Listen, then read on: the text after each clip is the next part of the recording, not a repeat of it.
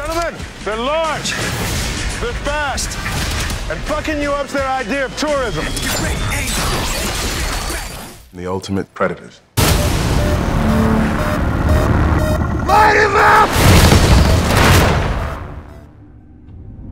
Hey guys, what's happening? Nihat here with Film and Comics Explained, and today we'll be taking a look at the latest installment in the Predator franchise, with The Predator, which was directed by Shane Black, starring Boyd Holbrook, Jacob Tremblay, Thomas Jane, Olivia Munn, and Keegan-Michael Key. I've been waiting for a follow-up to the Predator movies for some time, and was pretty excited to hear that Shane Black, who starred as Hawkins in the original film, was going to be helming this picture, which is why I was ultimately so disappointed with the end result, which traded the dramatic tension usually synonymous with the Predator franchise for excessive humour. Yes, the first Predator film is littered with one-liners throughout, but at no point do they detract from the thrilling adventure that the characters embarked on.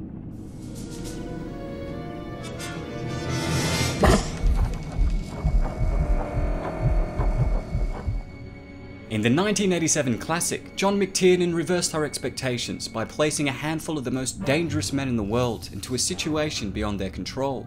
The larger-than-life soldiers appeared to be on top of everything for the first 30 minutes of the film, with a handful of clues scattered throughout the jungle as to the dangers they were actually in, and by the time the Predator begins to hunt them down, the tone of the film changes from an action comedy to a horrifying thriller. Now, the newest Predator film essentially revolves around a soldier and his son who accidentally triggers the return of the Predators after coming across their technology. With the hunt on, the boy's father, his unit of degenerates, and a scientist they picked up along the way all set out to save the child and take out the alien menace that stalked the streets. My general rule of thumb with sequels is that not only must they be a solid film on their own, but they must also build on the history and expand on the lore of what's come before it. With that in mind, The Predator introduced some fantastic elements by expanding on what we knew about the trophy hunters, and explaining that not only did they learn new tactics and strategies from the game that they hunted, but that the Predators also extracted the DNA of their prey to create ultimate predators. At the same time, the story was so sloppy that I couldn't appreciate this edition without being distracted by some of the poor decisions that were made in the film.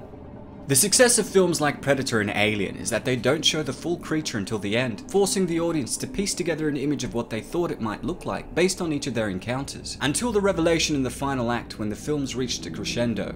The newest addition to the franchise shot itself in the foot by revealing the ultimate predator in the trailers, instead of bits and pieces, which meant that I went into the theatre pretty much knowing how the film is going to unfold. Don't get me wrong, the Predator armor and weapons were deadly, and from an action point of view, this film ticks all the boxes, but man does it lack an emotional core, any sort of character development, and most importantly, tension. Apart from the child, and to some extent his father, it was really difficult to connect with any of the characters, especially the team of unstable soldiers who were all lazily introduced, revealing their quirks within 5 minutes of each other, before instantly bonding and deciding to hunt down the greatest threat mankind had ever seen.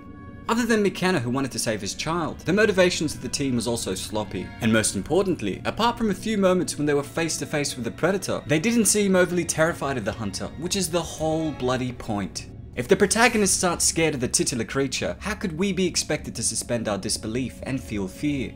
Looking back at the film, there is only one moment in the entire picture that had any sort of tension, and that was with Dr. Brackett attempting to leave the lab, while the Predator went on a killing spree in the other room. The doc has to essentially get through a decontamination chamber by removing her clothes, while the Predator got closer and closer to her. Honestly, this should have been the tone of most of the film, and was what I was expecting based on the trailer, but this ended up being a single moment of terror that got lost in the film's attempt to be funny.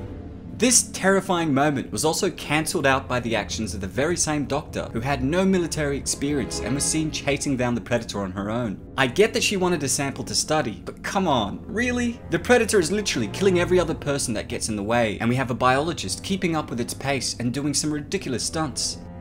I genuinely loved Shane Black's body of work and applaud his attempt at expanding the lore of the Yachuwa, but man did they get this movie wrong, which ended up being a poorly paced mashup of jokes and aliens. And as a result of this, the newest installment does not feel like a Predator film, but merely a film that featured the Predator. All in all, though it's still a fun action picture, The Predator was a major disappointment that didn't live up to the rest of the films, and because of this, I think it's actually the weakest entry in the Predator series.